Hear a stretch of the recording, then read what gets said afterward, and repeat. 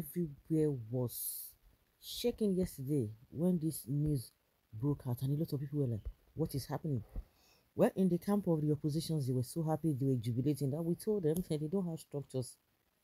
They don't have structures. They don't have what it is. How can somebody win without having senators, without having governors? How is it going to happen?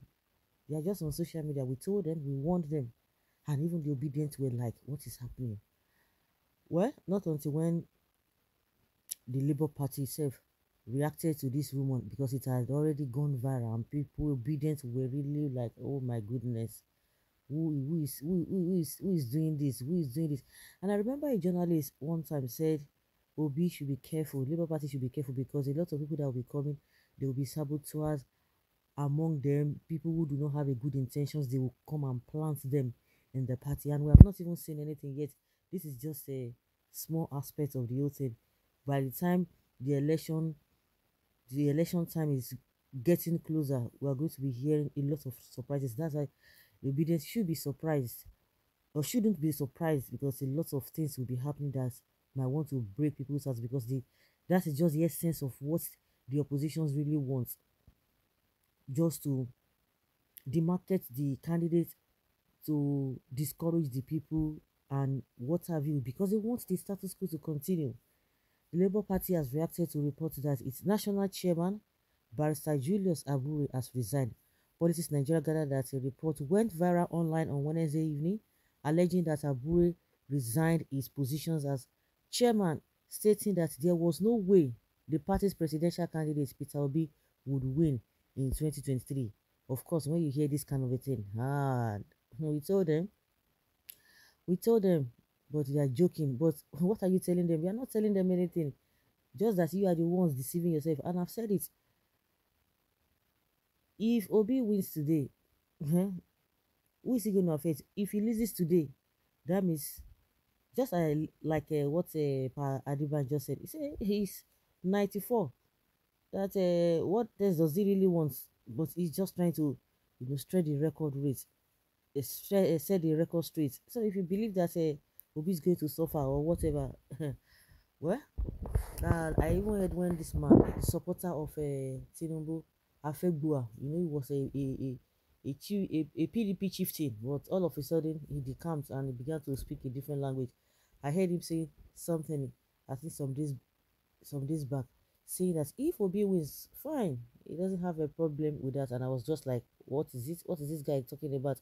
Whoever that wins, and that's why I say everybody must be paying attention to all these presidential candidates, because anybody could win. So we just have to hold them, because if you are not listening to them, you are not scrutinizing them, you are not picking what they are saying.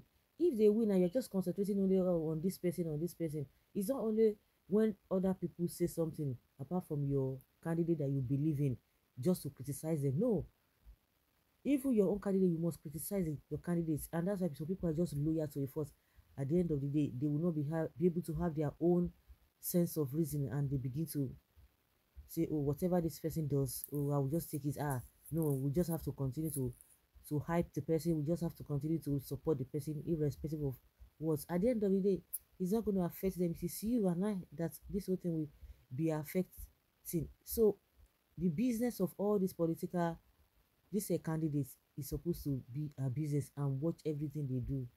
It's not only to criticize them, but because in case any of them wins, anybody can win. Because as it is now, people are saying the 2023 election is going to be a big surprise to many. So nobody knows where the whole thing is swinging into. But politicians, with their usual way, they are always optimistic, even in the midst of failure. I always say that. Well, however, in a swift response made available to this newspaper, the party described the report as false. Wow. As when people heard this, they were like, wait, see. Because hypertension won't hold some people yesterday. The party tweeted, "Please disregard the news going around that our Labour national chairman has resigned and dumped Peter Obi. It is a lie from the opposition. Yes, we are set to take back Nigeria come 2023. Nanugo, Shegbo." Everybody was just like, we said this now, what is happening? Whether he resign or not, Obi is going nowhere. No, you don't even exist. It is you and your generation are going nowhere. The Labour Party chairman was there before Obi came and bold with hope for the party. Even when the party was not popular, he was still chairman. Now that the party has gone viral, the is it now that he wants to resign? Fake news from the opposition. Of course, that's a good point anyway. mm. You need to monitor and okay, yeah, this one.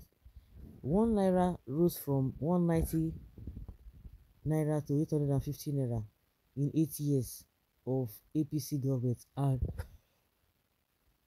you still want to vote APC or PDP? Okay, continue. If it is not, so let the chairman himself come out and disown the this and here. These are the people that really want it to be the way it's been talked about. And somebody say whether he wins or not, or he leaves or not, that the party goes nowhere.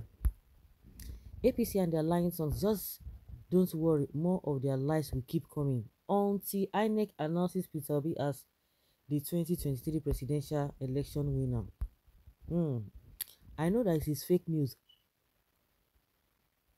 from failed APC and PDP. Obidients mandate will stand.